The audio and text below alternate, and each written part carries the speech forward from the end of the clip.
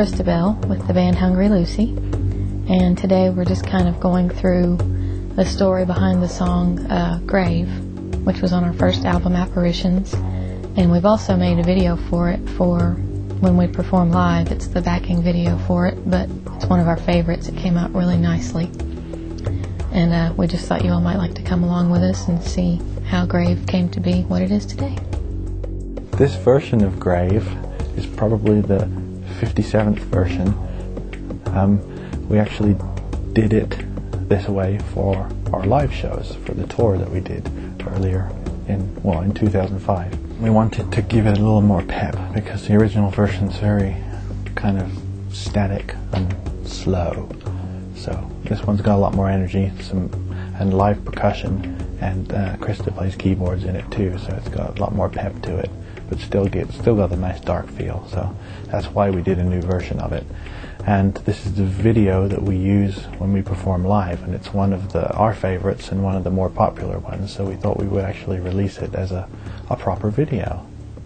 The video was filmed at an old section of a cemetery that I found when I first moved to Cincinnati area, and it's kind of the more decrepit, really soft ground type cemetery, and it's got an old church in it, and it was a place that I used to go to write and just take pictures and stuff. It feels secluded in some areas, but in other areas it doesn't. There was a lot of problem shots where there would be cars in the shot, or we'd take like a laundry basket along with us full of like changes of clothing and makeup and stuff like that. And on this particular day when we shot the footage for Grave, there was a really, really loud yippy dog. Just did not like our presence, and there's like a couple of houses near the cemetery, which we didn't go near, but the dog saw us and we seemed to be bothering him. And tons of birds, other loud cars and things like that. For the Grave video, that was the first time we properly used our glide cam fixture thingy. And it's a handheld device you attach the camera to, and you can move around and wobble all over the place, and it makes things very smooth. So this was the first time we used it. It's a pain in the ass to use, but the results are good. I was very surprised at how well it worked.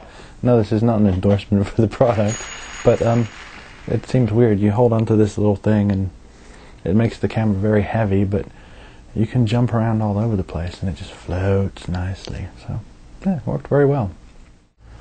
There was this one particular scene where I wanted the camera to move smoothly from Krista, like kind of along her body and across these gravestones, and I couldn't. I wasn't using the glide cam for that because it was too difficult to get a zoomed in tight shot, so I had to do that over and over and over again. It got very annoying and frustrated.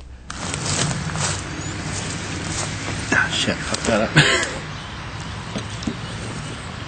Shit, fuck, damn it. But it ended up coming out all right. The end scene was probably the funniest thing, and when the blood comes out of my mouth, because we shot in color naturally, and when I did the video in editing I decided to make it more black and white based, so that when the chocolate syrup runs out of my mouth it looks like old dead blood.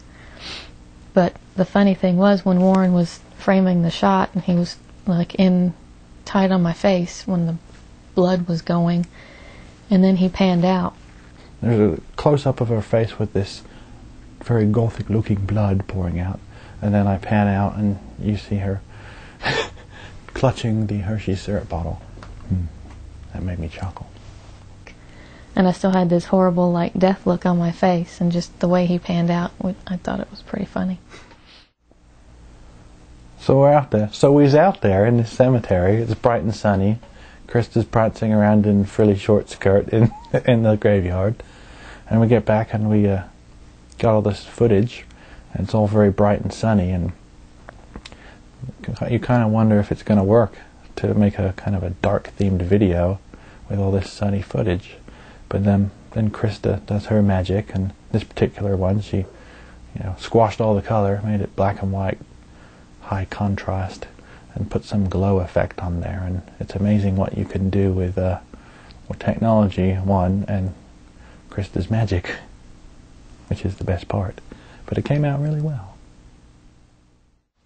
When we thought about doing the video, I thought about the black and white thing and being quite literal about grave. And I knew that that cemetery had a lot of moss, and it just looked like a more kind of video, or cemetery for the video. And I don't know, we just kind of went by feel. I knew I wanted multiple layers of, self within self, kind of representative of the soul leaving the body kind of thing. And just did it that way. And actually, when the song was written, it was written in a different cemetery. But that one's all kind of, really modern type headstones, too polished, and that didn't appeal to me. I think with what we do as Hungry Lucy, it's never just music. It's as much about the visuals as the music, as anyone that's seen us live will agree with, I think. We always make the videos, one for every song that we play live, and the more interesting of those we'll probably release in some form, whether it be online like this or on a DVD. But yes, there will be plenty more to come.